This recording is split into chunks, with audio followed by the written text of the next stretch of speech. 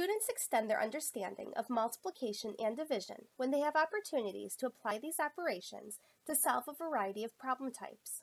By engaging with a variety of problem types, they attach deeper meaning to the operations and develop increasingly sophisticated approaches to problem solving. This video explains a common classification for multiplication and division word problems based on the book Children's Mathematics. This chart depicts the different problem types for multiplication and division. It may be applied to whole numbers, fractions, and decimals. There are two sets of criteria for categorizing multiplication and division problem types. First is the location of the unknown. So are we finding the number of groups, the size of each group, or the total or product? Identifying what we are solving for will help us decide how to solve the problem. For example, Dina has 4 packs of candies. How many candies does she have?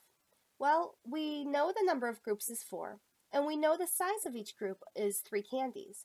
We just don't know the total amount. This can be seen as a multiplication problem. Here's another example. Miguel has 12 candies. If he puts an equal amount in each of his 4 bags for his 4 friends, how many candies will be in each bag? Now here, we know the total amount, or the product, and we know the number of groups. We just don't know the group size. So this can either be seen as a multiplication problem with an unknown factor or as a division problem. Here's one more problem. Lainey has 12 candies. If he gives 3 candies to each friend, how many friends will get candies? Well, again, we know the product or the total. This time we know the size of the groups. Each person will get 3 candies. We just don't know the number of groups or the number of people who will receive candies. This problem, again, could be seen as a multiplication problem with an unknown factor or as a division problem. We can further categorize word problems by deciding if the problem involves equal groups, arrays or an area, or a comparison. For example, we might be looking at equal groups of wheels on bikes, as in 4 bikes with 2 wheels each. Or equal lengths of ribbons, as in I have 12 inches of ribbon. If I cut 3-inch lengths, how many lengths will I cut? An array problem might be one where we are finding the total number of desks in equal rows, or determining how many desks are in each equal row. An example of an area problem might be about a plot of land with an area of 32 acres. If we know one side length, we'd be looking to find the other side length. With equal groups, arrays, and area, we are considering one total amount. A total amount of candy, a total amount of desks, a total amount of land. Comparison problems are different.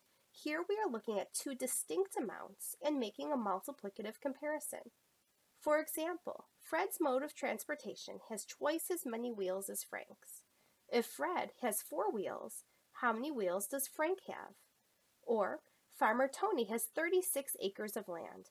Farmer Penny's land is 7 times larger than Tony's. How many acres of land does Penny have? Multiplicative comparison problems are typically introduced in the 4th grade. The purpose of having categories of problems isn't for students to be able to categorize the problems they solve. Rather, it's for us as teachers to make sure we are allowing our students to solve many different types of word problems. With that said, students should be able to articulate what is known and what they are trying to find. This will help them decide on an approach for problem solving. Be sure that students solve problems in ways that make sense to them.